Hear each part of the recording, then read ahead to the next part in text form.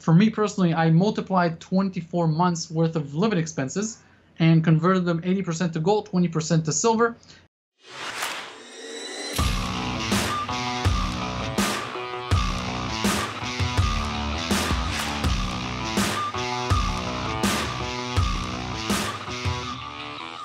Welcome to Coffee with Lynette.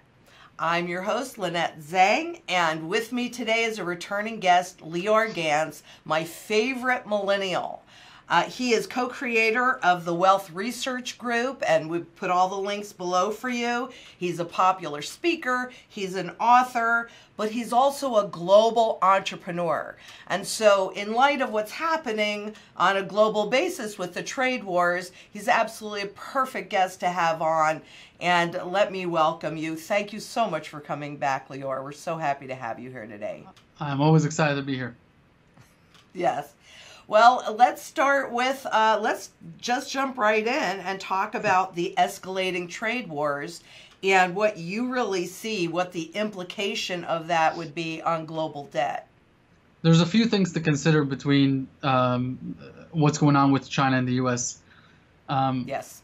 Well, let's go back to the basics. So the U.S. is the world's largest economy, and it has a lot of interests it needs to protect. And China is the rising power in the world, and this is very much akin to what happened in the 20s and 30s in Europe, where England, France won the First World War. Germany was the loser. Obviously, the U.S. was part of the winning side, and then Germany was rising in the 30s. We had many of the similarities that are going on right now in terms of a rising power, a power that is existing, and how they tackle this battle between it. It can end with tariffs and negotiations, diplomacy. It can end worse, like we've seen before. So. Right.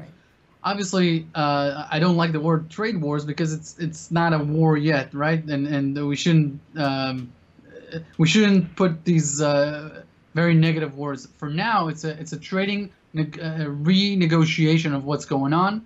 I think on the U.S. side, what the presidency, what the administration is looking to achieve is a situation where globalism does not create a problem for an increasing amount of Americans. So you can think of it this way.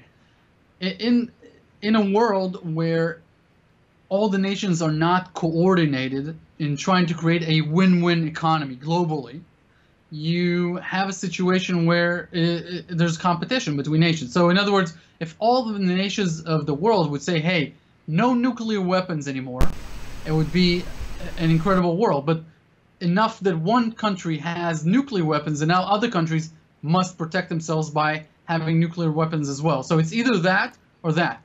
Now, we don't live in a world where all the countries are looking to create a win-win situation yet. So every time that one country has some sort of advantage, the other country needs to have that as well.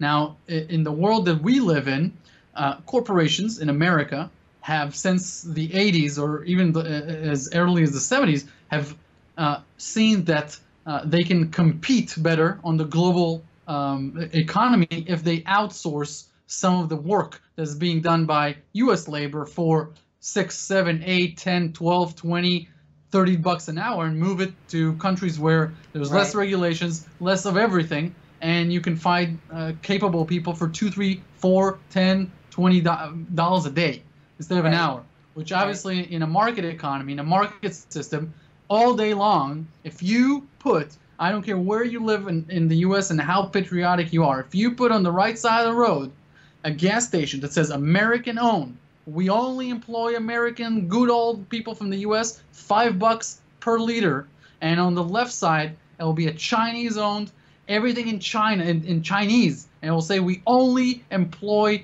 people that came into this country, blah, blah, blah, illegally even. It's $3 for the liter.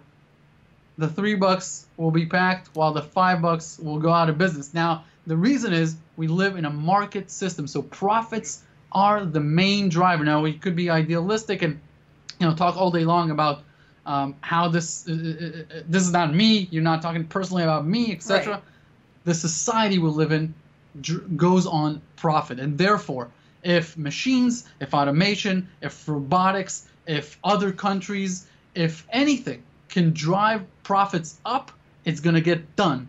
Because otherwise, and this is, we need to remember that if it's not done, then the shareholders of that company will start seeing falling profits, less competitive advantage, and sooner or later, there's not going to be any wage paid by that management company because the company will go bust. So, it's important to understand that we're dealing with philosophical questions as an economy, as a society, and we're dealing with financial questions. So, the trade renegotiation with China is trying to create a situation where less Americans get displaced, where less Americans fall to the fringes of society and become non-productive, become not motivated, and feel like they're stuck and they have no opportunities, which is very bad for a rich economy and for a democratic economy. You can't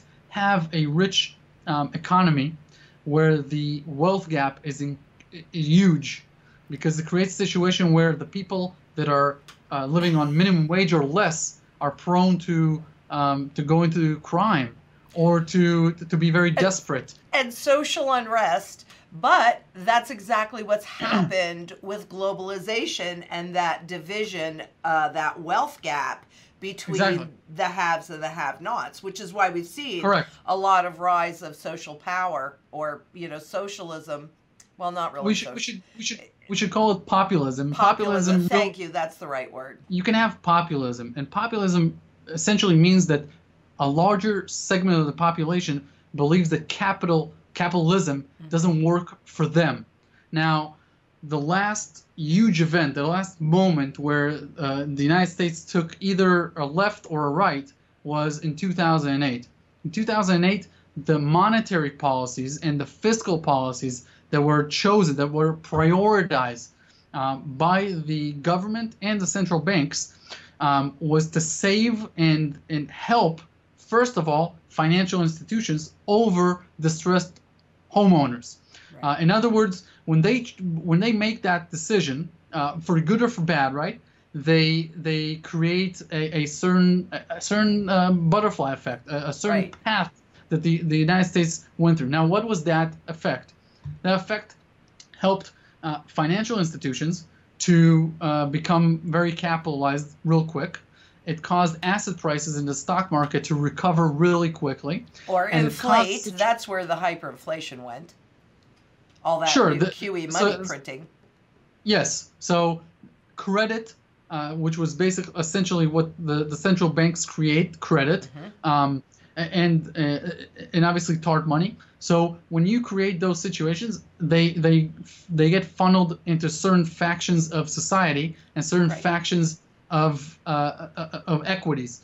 And what it did is create a situation where by 2011, most millionaires and multimillionaires and even very the upper middle class already saw the pre-crisis wealth for them come back to those levels, and by 2018 they're much richer than 10 years ago, because basically credit was assigned to them so they can use it and deploy it better. The same thing cannot be said for the general population, and therefore you see that in the U.S. when you try to project national averages, like say, hey, the unemployment is 4%, some people say, hold on, you're not talking about me. I live in America, but I have to work 3 or 4 jobs here, and I can't make a living, and etc. So the national averages do not mean anything anymore. It's as if there's one cycle here, which this cycle is for people that have assets and have businesses and have exposure to globalism, and they can enjoy a certain type of lifestyle, and their kids have better education, better opportunities. They can afford to make more mistakes. They can afford to look for better job opportunities. And you have here a bigger group that is inside of a cycle where there is no opportunity because they can't access those jobs. And so you're faced as a society with a situation of how to fix this. And therefore, you can, sorry. I'm sorry, I didn't mean to interrupt, but there was a recent Pew study that was done that said 6 out of 10 people say that they have not recovered from the crisis that happened in 2008. And that supports what you're talking about.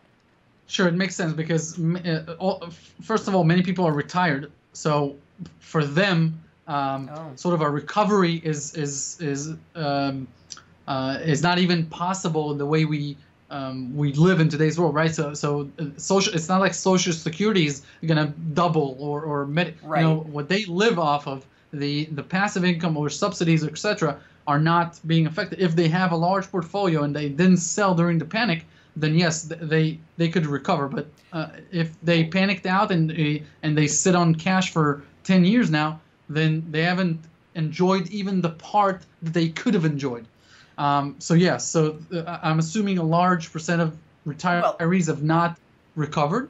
And then on the flip side, most Americans live in a reality where their jobs are not high-paying jobs. So right. They haven't recovered as well. Now, in the last about year and a half, so approximately when President Trump was elected, we've seen we've seen a greater sense that, hey, there's a great time to hire, a great time to, because Trump is deregulating, create a better business environment, lowering taxes, etc. So this is going on, and people, in general, people are feeling great. Sure, there's factions of society that still are not understanding where the recovery is. And to them, whatever happens in other states, in other cities, in other neighborhoods does not touch them. But overall, the recovery has reached the extent of what it will do. And this is a very problematic situation because you have a big part of society that hasn't felt the recovery. So what's going to happen when there's a downturn, when there's a slowdown, when companies can't become more efficient any longer by running more machines or running production better? The only way that they can cut the fat and get the better margins is by laying off some people or by closing down some parts. So the next downturn is going to create a situation where the banks and the politicians will not want to seem like they're colluding again. They cannot politically afford to look like they're allies again. So they're not going to trust each other. And so this is what I fear will happen in the United States. You're going to have such a division and such conflicting interests and so much distrust the next downturn that it's going to be very hard to get things done. And that could prolong an otherwise fixable problem or an easily fixable problem. So what I think will happen, Lynette, sure, I'm assuming I rattled your cage and you want to ask me something. You did rattle it a little bit. Because what are you referring to an easily fixable problem? Exactly what problem are you referring to that would be easily fixable? So sure. So there's two major problems, right? One is like a $21.5 trillion federal deficit, federal debt, with a $1 trillion a year federal deficit right now, and all it has to do with the fact that how long will the U.S. Dollar will be the reserve currency of the world? How long could the federal government keep paying Social Security, defense, interest payments, the income security in Medicare, etc. And then how long will it keep paying these very low, artificially low interest rates on debt that cannot be repaid? It could be the interest rate might be serviced, but obviously they're not closing down the principal, the debt.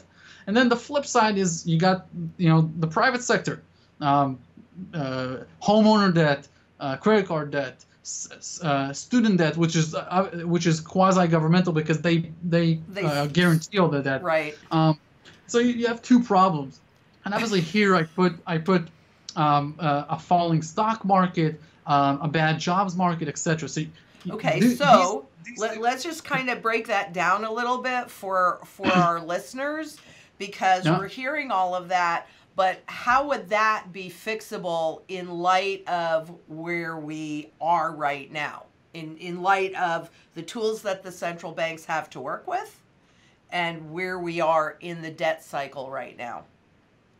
Great question. Now, it all comes back to how unified we can be, and how or how unified Americans can be with each other, how much they're willing to work together, how much people are willing to make sacrifices to the unfunded liabilities that they were promised, how much do shareholders and corporations willing to take a hit. It's a huge problem, right? Because nobody wants to lose out, and in the end, yeah, yeah. Go ahead. I mean, typically the way that central banks and governments have solved these problems is not in the change of behavior, but just in taking on more debt.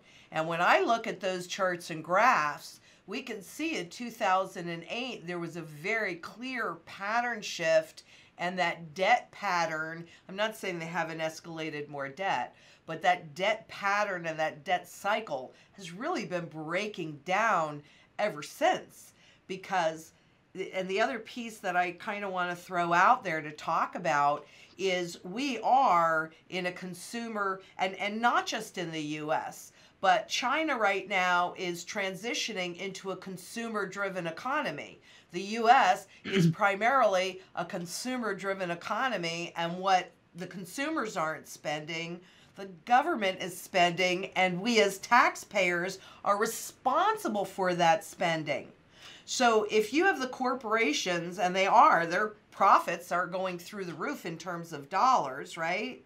But the individuals, that loss of the middle class that we need to, talk about, how can they fix that problem with the old tools that they used, which is just more credit? I mean, at some point, don't they have to pay this back? All of it? Sure. So Or default. So you're talking about two very important subjects which need to be addressed separately. So there's two sorts of policies that debt cycles or because these are cycles. So debt cycles or credit cycles, right? So one side is creating credit, the other side is taking on the debt. Right. And so in terms of monetary policy, the central bank is going to get marginalized the next recession because its toolkit has been diminished. You can try to slash interest rates, but they're very low. So the effect it would have is, the effect it would have is minimal. Creating currency would be almost impossible politically, and it can have very problematic effects this time as to how much inflation it can cause. So when a country has the ability and the privilege to create credit denominated in its own currency, usually it faces problems of deflation and not inflation. But when this certain country, the U.S., goes into a situation where other countries, the foreign creditors, are not willing to lend it money at lower interest rates, and there's a problem with how many treasury bonds can be issued at low interest rates, you can accommodate that by printing credit on your own. But that situation creates inflation and not deflation, even though it's with your own currency. So they're going to try and obviously avoid that kind of situation because in a country where they've been doing it since the end of 2002. In this country, that was the first time. I think it was December 18th of 2002. I could be off by a few days, but it was December of 2002, where the U.S. no longer attracted enough buyers of our treasuries, and the Federal Reserve started buying them back then. So we're kind of late in that cycle, and from what I'm seeing, all of the governments and all of the central banks are working in that regard now because there's just so much credit and so much debt that, you know, they have to do that. And Lynette, and right now what they're doing is they're shrinking their balance sheet. So it's creating a situation. Right. Well, but it keeps on going, right? So the central banks are not buyers of bonds anymore, and this is what I'm talking about. They will have a situation, the federal government, well, they will need to issue more debt to pay for ever-growing obligations, right? But there will not be sufficient buyers on the other hand. And if you want to accommodate that by simply printing currency, that is risky because that is not a QE program. That is not purchasing bonds by the Fed by giving by creating currency for that purpose. They're not going to buy bonds. They're going to straight create currency. If they do that, you run the risk of inflation. Now, the U.S. hasn't faced double-digit inflation like other countries thus far. But if it happens in a country as divided and as problematic as the U.S. is at the moment, it's a huge risk. And therefore, I think that the fiscal policy, the government, will be more of the main player in how to solve, but not to solve. I'm not talking about how to solve the national debt. I'm talking how to solve the current recession and get us over the hurdle so we can move on to the next cycle, etc. So when I'm talking about that, what I'm saying is the fiscal policy will depend on who wins. If Democrats win the election, we're probably going to see the country move towards infrastructure programs where the government will create more initiatives for people to get into jobs and basically create a situation where there's going to be job demand out there by the government. So people are going to get put to work. Wages are going to go up because there's a new player fighting for for employees with the private sector. So you're going to see wages going up. Obviously, we're not talking 10, 20, 30%. We're talking 2 to 3%. But still, you're going to see a more robust job market at the expense of the taxpayers, which are going to have to pay for these public initiative jobs and public initiatives. If the Republicans win again, then obviously it's going to go more towards another reform to the taxes. If Trump is elected again, it's going to be how to fight with China even further in terms of trying to create a sort of a de-globalized world. There is no easy solution, and there is no easy fix. Yeah. So these are huge problems that I don't wish on anyone to be the one that has to wake up in the morning with the burden of thinking how to solve them.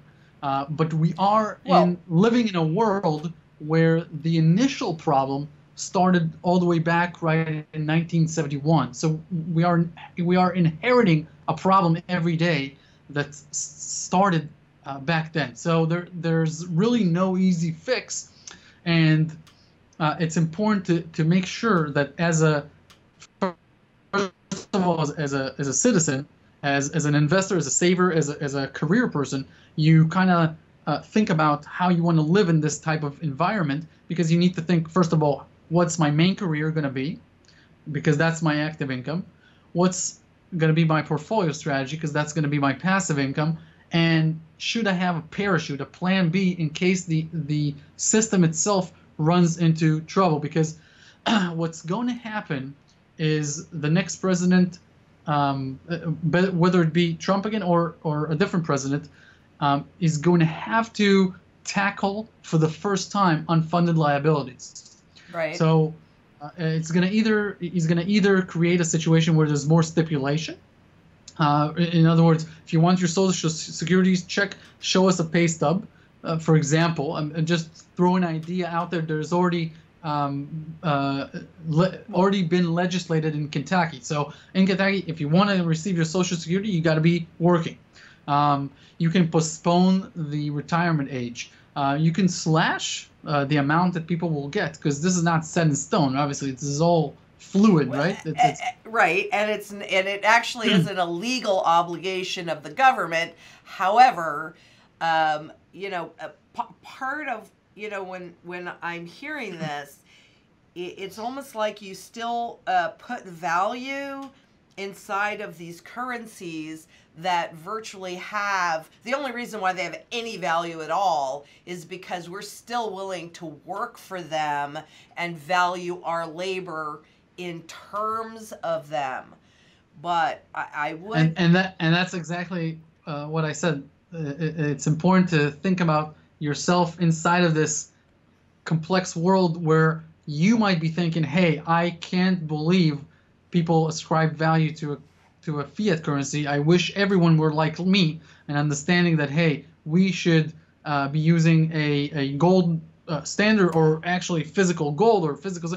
We should have a different environment. But on the flip side, it's important to understand that we do live inside of that world. So how do we balance, mitigate both of these ideas? And therefore, and obviously, look, even if you shout from the mountaintops that the Federal Reserve is a quasi-private corporation, and you right. tell people everything, it may not have the effect that you think it will have. So it's important to balance our aspirations, our wishes for the rest of society to kind of see what we see with reality. So that's proper diversification is really what you're talking about. We're in a complex world, right? So as long as the economy is not hitting these very unique situation of hyperinflation or large inflation, which are not the norm. We don't live in them every day, but they can happen, sure. So you got to take care of your career regardless.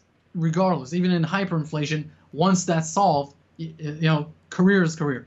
Then as an investor, you need to think about how to beat inflation. Now, when you think about it as an investor, you need to think what sort of investment vehicles beat inflation, beat higher rates of inflation, beats deflation, etc. So this is something you need to tackle. I mean, sure. And I suppose this time could be different. Let me get to hyperinflation. Okay. In a second. So this is how you deal with inflation as part of the system, right? Because inflation is part of the system. And then as a saver, not as an investor, not as a career person. The money your savings, your nest egg. What do you do with that? How do you manage that in light of risks and threats? And then you have 3 different hats that you wear: the investor hat, the saver hat, and the career hat. And you need to really think in all 3, what do I do in order to both advance as quickly as possible and do it in a way that I have parachutes and plan Bs. So when you do all that, there is a very legitimate part that you need to think about in terms of, should I have a precious metals position, physical precious metals position?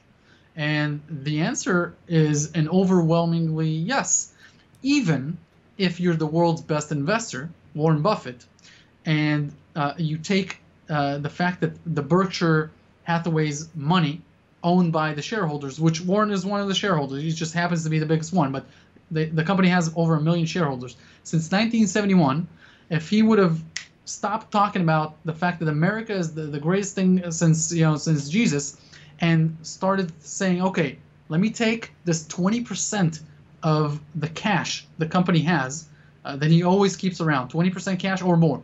Let me take half of it or 10% of it. Let me put that cash, instead of in short-term treasuries, which is usually what he does, let me put it in gold or silver.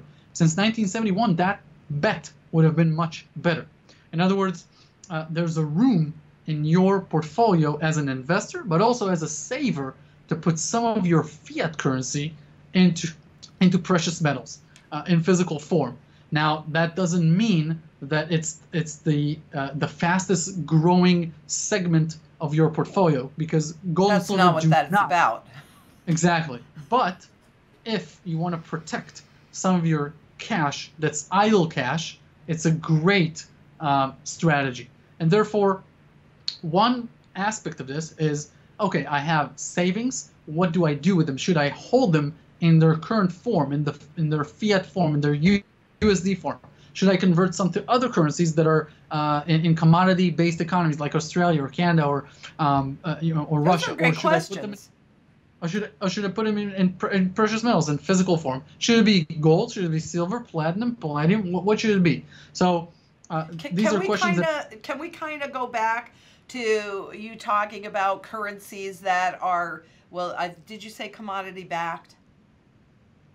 Yes. So resource-rich economies. Oh, resource-rich economies. Okay, like Australia is actually exactly. a pretty good. The currency is not the currency is not convertible into commodities. The economy itself, which derives its tax revenue from the citizens, is primarily based on some sort of a resource economy. So that's what I mean. And their economy is very tied into China's economy. I believe that China buys more exports from Australia than any other country does. Yes. Yeah. So this is something you need to think about. Now, for myself, I have several parachutes, right? So one of those parachutes is what's called the start over fund. So the start over fund is before I ever built a portfolio, I have about 12 months worth of living expenses in fiat currency, in physical, and like physical cash, actually, denominated in several of the world's biggest and most stable currencies. So you have a roll, you have actually a bundle of Swiss francs, you have a bundle of of the big currencies, etc., and you have that around. So that's one thing. And obviously, you wish you'd never have to open that duffel bag, right? But it's there. Then you have physical precious metals. It depends on you how much you want to convert from fiat to precious metals. For me personally, I multiplied 24 months worth of living expenses and converted them 80% to gold, 20% to silver. And this is the extent of my precious metals in physical form position.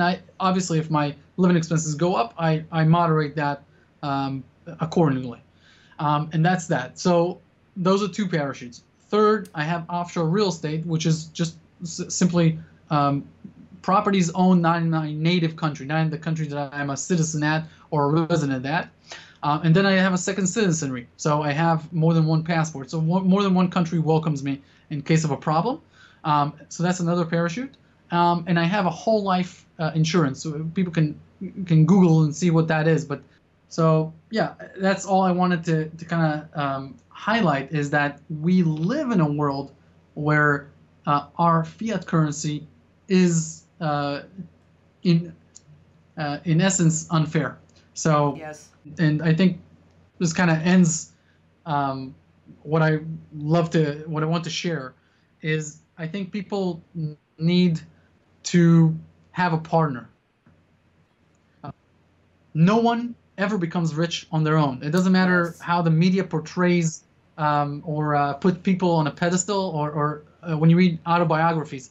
Mm-hmm. Doesn't matter which person you look at, from Da Vinci, a painter, a sculptor, right, to Beyonce, a singer. So these professions, whether it's about you or a tennis player, or Bill Gates, Warren Buffett, etc., they all have at least one person who is sort of an ally, more than a partner.